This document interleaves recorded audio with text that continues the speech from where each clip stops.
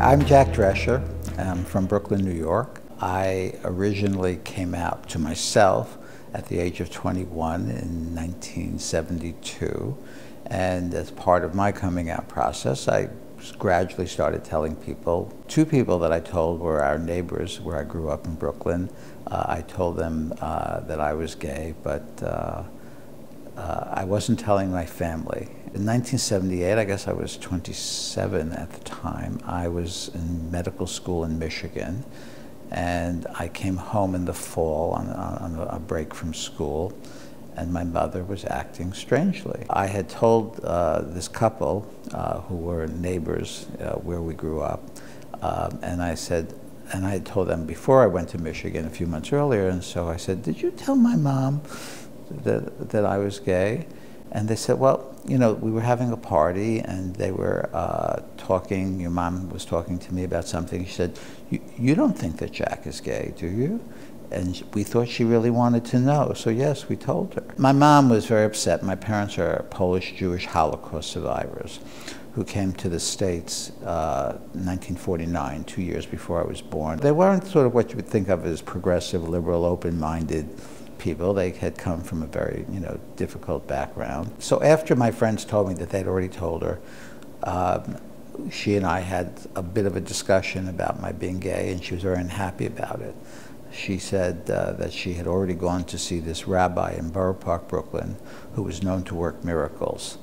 And so she told the rabbi's assistant why she was there. The rabbi wasn't there, and the assistant said, she said, we solve that problem by marrying our young people off very young so that they don't develop into gay men. And I was already 27, which was a little bit too old to be married off young. She had a hard time accepting this. She told my father. They were both very depressed. The following year, I pierced my ear. It was my last year of medical school. Oh, and I got a permanent. My father and mother had some visitors coming from Israel, and they said, "We would like you to come for Friday night Shabbos dinner." And I said, "Okay, but I just pierced my ear." And my father called back and said, "Don't come," because they didn't want their friends to know. And that was really how they dealt with it.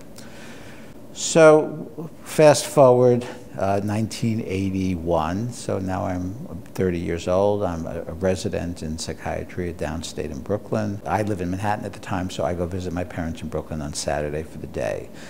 So we're sitting around the table, my father, my mother, and me, and my father says, "Your mother and I want to speak with you." And my father says to me, "Your mother and I don't approve of your lifestyle." So I said, okay, Daddy, I hear you, I understand. I said, "But Daddy, I always wanted a father who was educated, who spoke English without an accent, and who was more affluent than we are." And it was like I hit him with a slingshot between the eyes. He went like this. And immediately back, he said, okay. He said, "All right, but why did you have to tell us?" So I said, "Well, I didn't tell." I said, "Mommy asked." And he turns to my mother, I remember, he goes, "You asked?" That was the last discussion about it. The following year I met my partner, now my partner for 39 years. They met him, he was always welcome. They were very, they didn't want to talk about it, but they didn't want people to know.